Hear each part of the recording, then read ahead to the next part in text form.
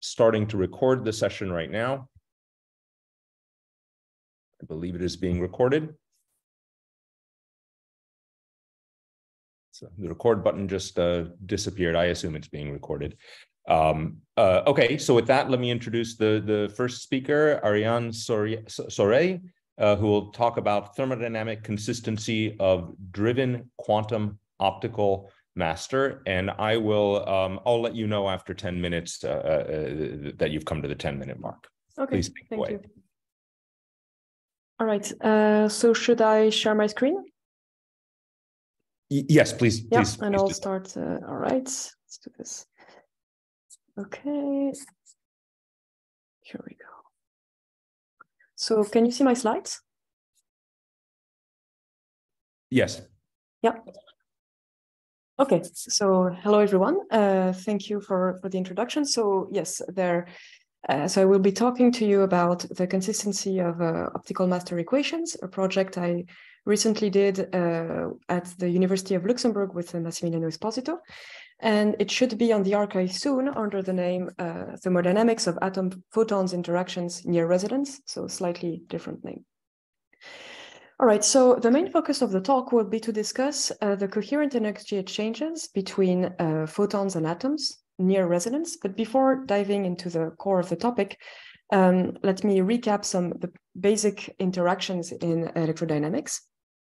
So if you consider the interaction between photons depicted here by a dotted line and atoms represented by a two-level system with a ground state and an excited state, you have three basic processes. First, the photon can be absorbed by the atom, and then the atom goes from the ground state to the excited state, or a photon of wave number k can be emitted by an atom, and then you have scattering processes in which an incident atom of wave number k is absorbed and re-emitted with another wave number k prime. Now, the thermodynamics of these processes are well known at equilibrium. So light at equilibrium with matter is described by the black body radiation. Basically, in this setup where you would have some matter, so an atom here inside a cavity with a radiation at equilibrium, the exchanges between the atom, the energy exchanges between the atom and the radiation would satisfy the first law, where the type of the energy exchange is just heat.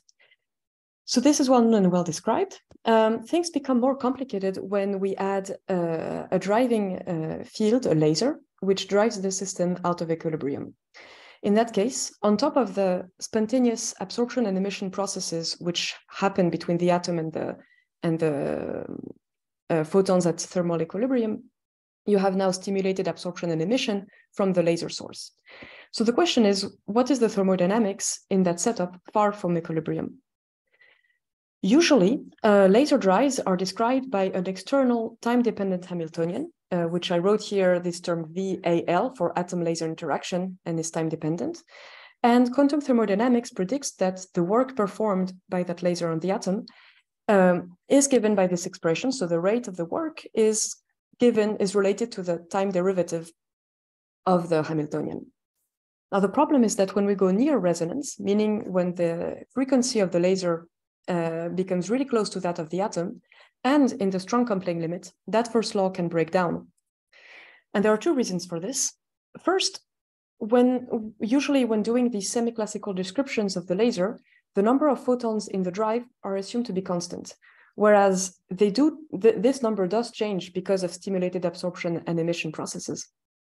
Second, the strong coupling between the laser and the atom can create coherences which need to be accounted for to have a proper thermodynamics description.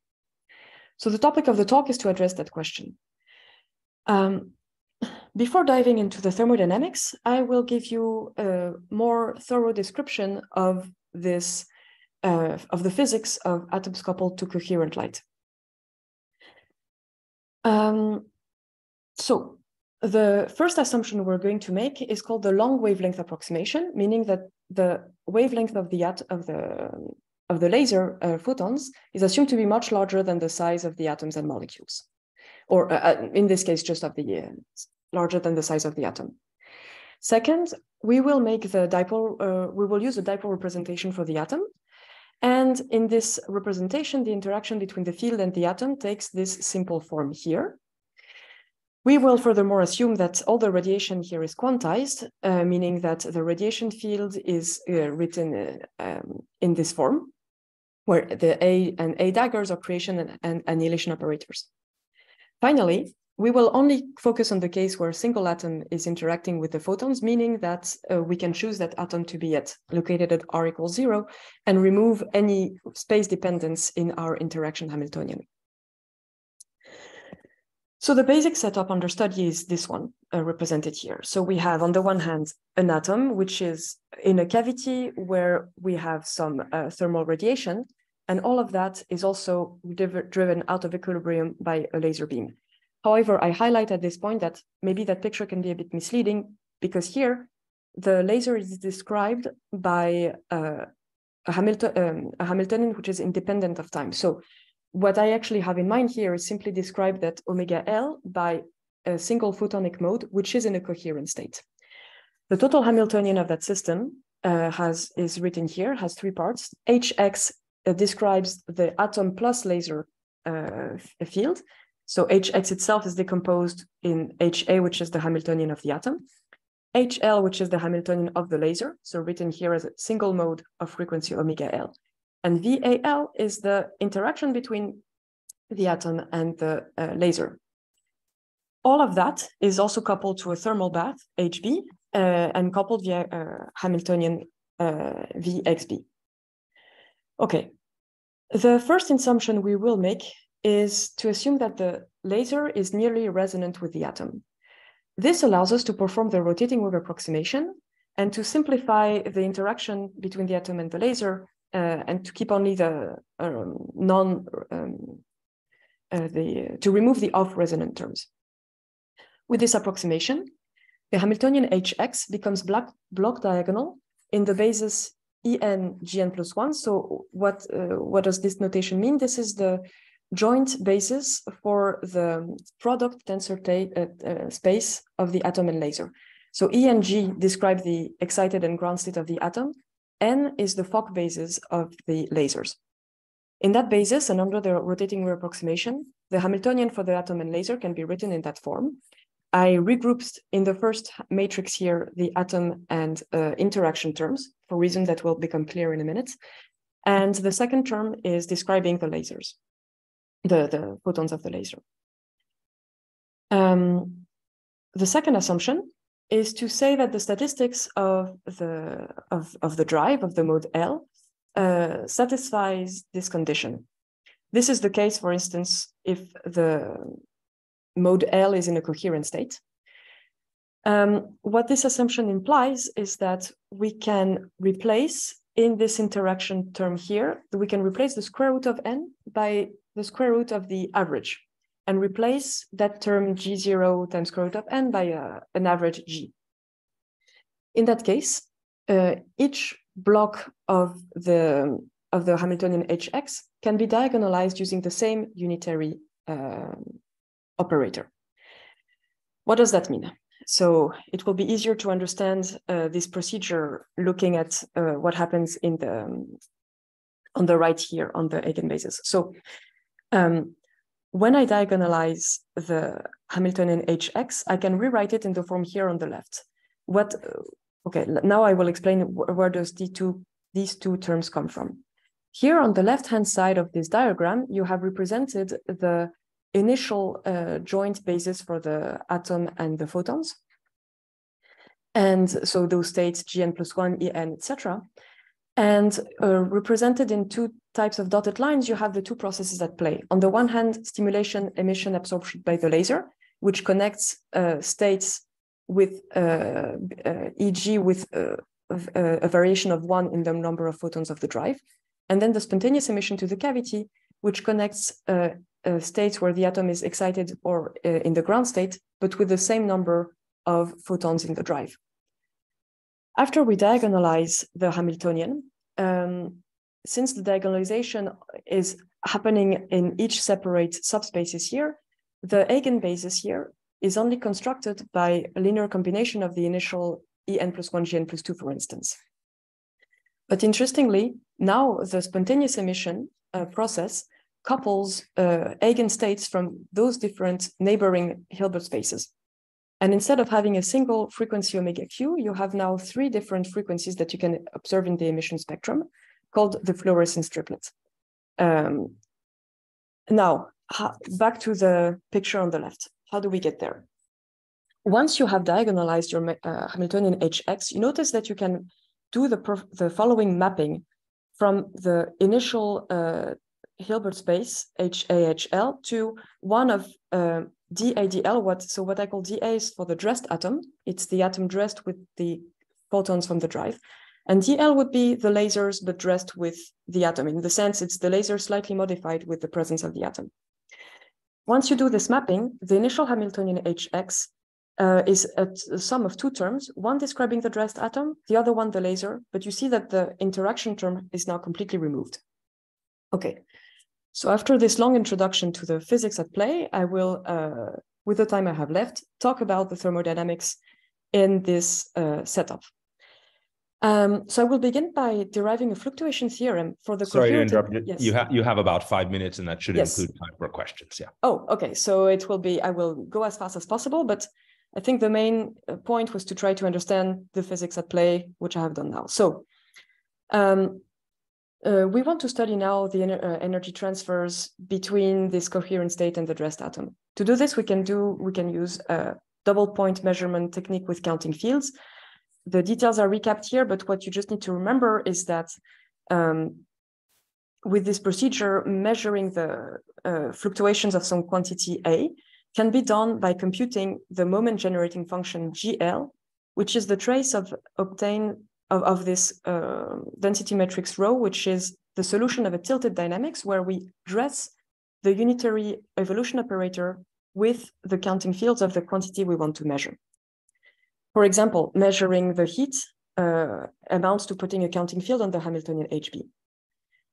Now, if we want to measure all the energy exchanges between the dressed atom, the dressed laser, and HB, since they all commute, we can measure them simultaneously and define a joint generating function. When the laser is in a coherent state, so coherent state is defined by this, it depends on a parameter alpha, which is related to the average number of photons and its variance. If we have a coherent state where alpha is very large, then we have a state which satisfies the assumption 2 that were required for the setup that we're interested in.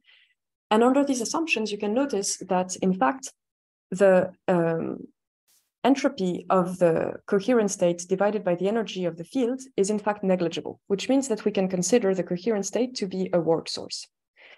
And using that condition here, you can derive a fluctuation theorem in terms of symmetries of the generating function, which is expressed here. So this is relating the reversed generating function to the forward one. And the condition is that the symmetry for the bath is that you should shift the counting field with the inverse temperatures. But if you have a work source, the symmetry is that, in fact, there is no shift required. An interesting point is that if you also impose a strict energy conservation, which can be expressed in terms of symmetries of that object as well, combined with the previous fluctuation theorem, you can derive a Crookes relation for this specific coherent drive. All right. So you have about a minute left. Okay, so I will maybe just give you the conclusions. What was useful with this framework is that then we can describe which master equations are consistent or not.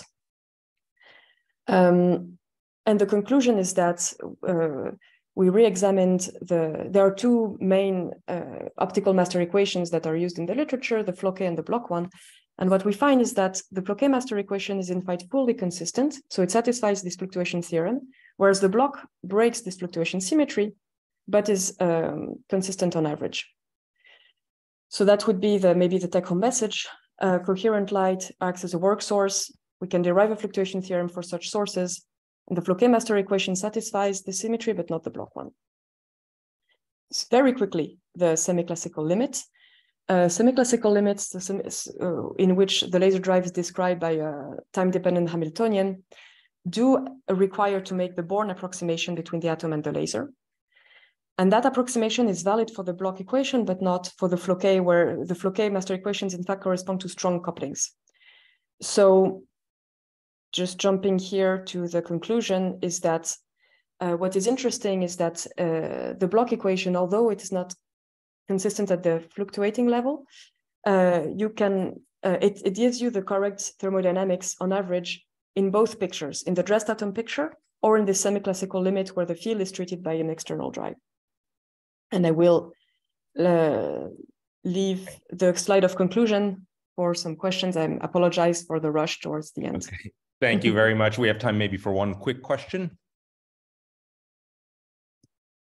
So maybe I'll have one. So you wrote down these two different versions of the fluctuation theorems in terms of a generating function and then a Crookes-like one. Can the work actually be, I didn't quite catch it, can the work actually be measured there in terms of some either two-point scheme or otherwise? Exactly, that was the point, that the work is in fact obtained by measuring the Hamiltonian of the lasers. And you could either measure it in the dressed atom picture, so measure this HDL term, or measure also in the original basis and measure HL. And if you just measure the HL Hamiltonian, you would recover the expression of the work that you would also get if you were computing the time derivative of the semi-classical Hamiltonian. But you get quite different expressions if you compute HDL instead. But in both cases, it corresponds to, yes, actual measurements of a Hamiltonian. Okay, thanks for clarifying that. And thank you for that very interesting talk. And we need to move on. We don't have time for more questions. We need to move on to the next speaker.